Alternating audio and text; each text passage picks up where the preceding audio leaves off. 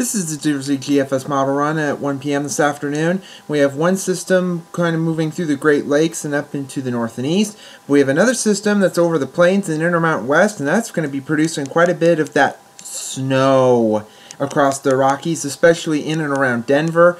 But it's also producing some showers and thunderstorms just to our south and west, possibly some severe weather once again across Oklahoma and Texas.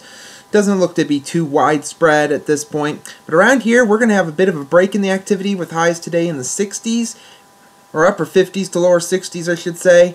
And then, of course, as the weekend gets here, of course, it then starts to rain.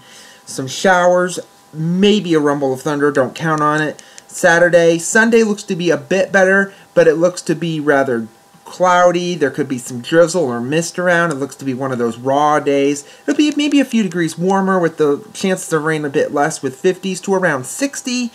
And then the rest of the week, or as we go into the new work week here on Monday, of course, when everybody goes back to work, the sky clears and it's a lovely day. Isn't that kind of funny how it works that way? But we have the system off the east, system over the southern plains. Nothing around here. It's going to be quiet even as we go into Tuesday. You can see a disturbance coming in from the north and west that's going to sweep across the Great Lakes Tuesday night and into Wednesday. And that's with the northwesterly flow. It's going to be kicking in for a few days the middle of next week, and see high pressure kind of nosing down. Tuesday night into Wednesday could see a slight chance of a shower in our northeastern counties. It will cool our temperatures off on Wednesday back maybe into the 50s in our eastern and northeastern counties to the low to mid 60s elsewhere. You can see that cold air kind of slowly modifying and taking pretty much quite a bit of the area from about the plains eastward as a ridge sets up over the west. And that ridge is going to slowly move in our direction as we move toward the end of the weekend with the winds turning out of the south. What does that mean? It means the Gulf of Mexico starts to open up as well.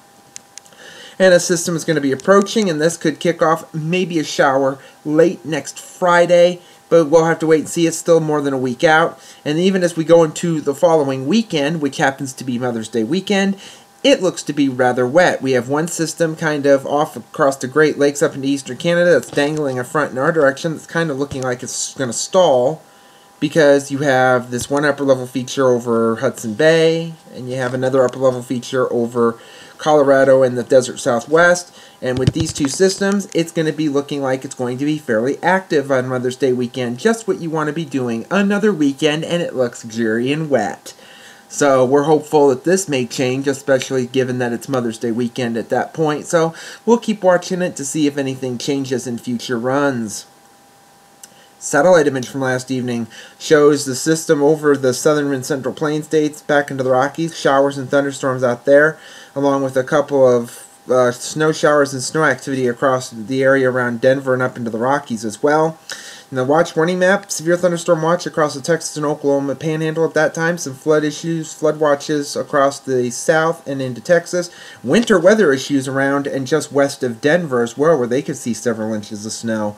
But the QPF chart, here's the precipitation over the next 5 days. Around here, maybe about a quarter to a half an inch northeast and maybe over an inch in some areas. Heaviest over Nebraska and across Texas into Arkansas and Louisiana.